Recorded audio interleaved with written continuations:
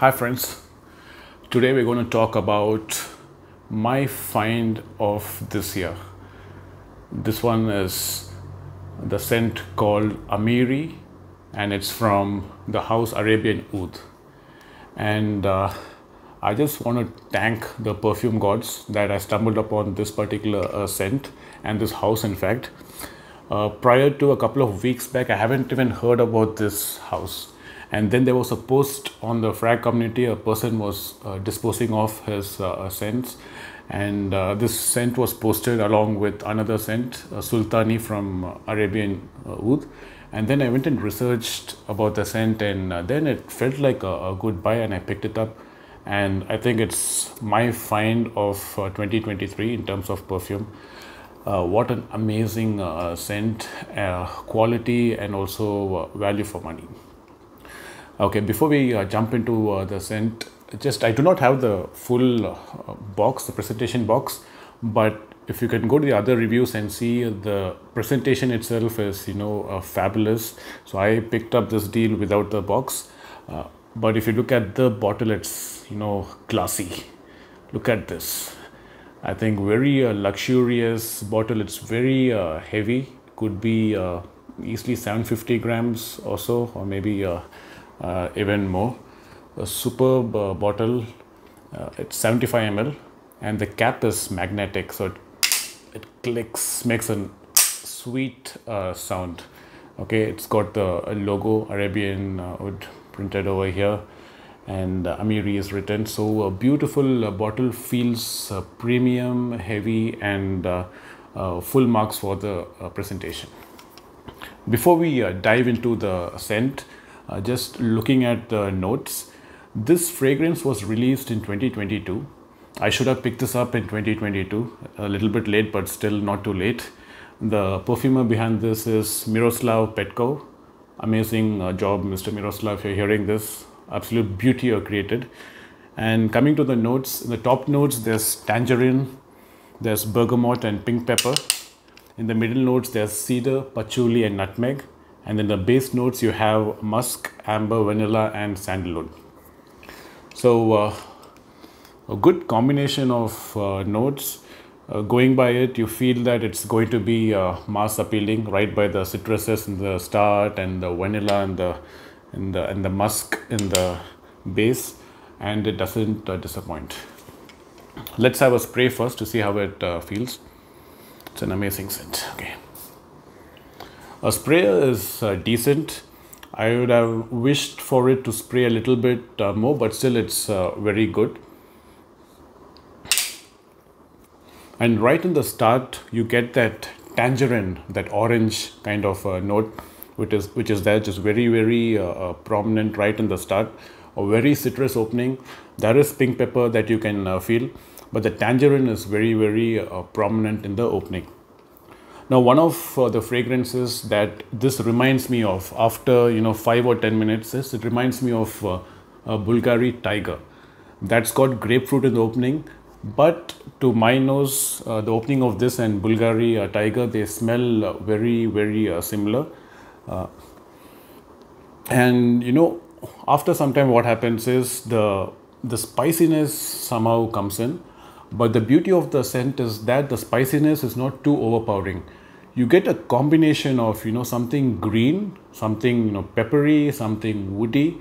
All of them are balanced together and they form a particular smell. Now that smell, it's very hard for me to describe. So all I can say is that it smells a little bit smoky, musky, woody, green, and also spicy. But all the combination of all these notes is not overpowering the hero note, which is the tangerine note. So yeah, very similar to Tiger and also Bergamot 22 by Le Labo, if you know that scent. But I get a lot of Bulgari Tiger from this. Similar, but it's different because this one has got those nuances of the spiciness and the woodiness and the green notes also. So this is more nuanced than Bulgari Tiger. Tiger has got just grapefruit and ambroxan. Now after some time, what happens is, I think in the dry down, it becomes more and more complex. The tangerine note is still there throughout the journey, but along with those nuances that I mentioned earlier, you start getting a slight vanillic hint. It's not overpowering, it's there and slightly there in the background. If you really put your nose to it, you can definitely pick up that vanilla note and that musk which is there. It's not an offensive musk, it's a very pleasing musk, and all of this, notes are in harmony. So when it comes to composition, I would say brilliant composition. I don't know how I missed this particular fragrance for so long. It's fresh, but it's not, I would say, very generic because of this complexity and the nuances. There is some character to that freshness that you get from this particular scent. Now there's another scent along with this. It's called Sultani, and it's also from Arabian Oud. So I'll just briefly touch about this. I'll talk about this, in detail in another review. So a lot of people say that, these two scents are similar, and it would be redundant to buy, both bottles. I respectfully want to disagree there. They are similar in the sense that they have the same DNA. Like if you take a house like Ortho Parisi, there's Ortho Parisi, Bocanara, Teroni and Sturkis, they all smell, similar because, Ortho Parisi has got a DNA of its own. The house has got a DNA, but each of those scents are different. In the same manner, there's this DNA similarity between these two scents. I think that's the DNA of the house which is there, but this one is much different than this. This one, there is a little bit of rose in this. Then afterwards, sometimes it starts getting powdery, creamy, and it takes a different direction. So though the DNA is the same or similar of the house, but each scent profile is different. And personally, I do not find it redundant to own two bottles. I think it's worth it to invest in both the bottles if you're a fan of this kind of profile. Now coming to the performance of this particular scent, the performance of this scent is almost beast mode. It's not beast in your face mode, but it's reaching there. Initially when I sprayed this scent, I was a little bit disappointed because it didn't push out too much, but I was wrong because then I wore it to office. I've been testing it over the last week, been spraying it in the morning and testing the performance. Though initially you feel that it's not pushing out a lot, trust me, it is pushing out. Constantly during the day, you're reminded of the presence of this particular perfume. Whenever you move around, whenever you're going in the elevator, you're stepping into the car, you get reminded of this perfume. So it's definitely there, it's pushing around. And I would say the projection is around 2 to 3 feet in the first couple of hours or even 3 hours. And then it maintains a bubble of 1 to 2 feet, which lasts for around 6-7 hours. That's what I feel. And why do I say 2 to 3 feet? Last week when I wore this, one of my friends picked it up. She was standing, I think, around 3 feet away, and she asked me, what scent are you wearing? So she could pick it up from that. It carries in the wind. So projection is good. Another instance is that when I was working out in the gym, another person came and said, I could smell you, all the way through when coming. And this has happened to me only with Sauvage Elixir, where the trail was there. So this is a second perfume where someone commented that, I could smell your trail from, quite some a distance away. Therefore, initially, if you feel that it's not projecting, just give it some time, wear it through the day, test it out. I'm sure that your impressions will change. You will get whiffs and wafts of this as you move around, and you will know about its power. No, it's not a beast mode. It's not going to be in your face, but its presence is definitely there, and people around you can notice it. Now, when it comes to longevity on clothes, I get more than 24 hours. I can even pick it up the next day. On skin, it lasts for around 6 hours on my skin, and for 4 hours it's pushing from the skin, but it's definitely there. I think it lasts you an entire office day. Now, occasions to wear. This one is a very classy scent. Though it's a common DNA, citruses, then there's vanilla and some greens, but the way this has been done is very beautiful. And since it's not a beast in your face kind of a perfume, this will make a perfect office scent for you.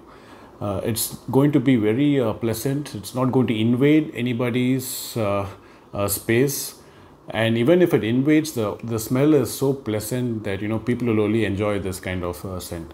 So perfect office scent, I would say. And also I feel that this scent would perform very well in summer.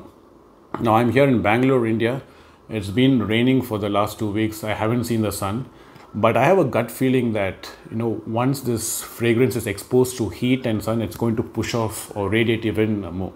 Haven't got the chance to test that out, but still I feel that it's going to be that particular scent.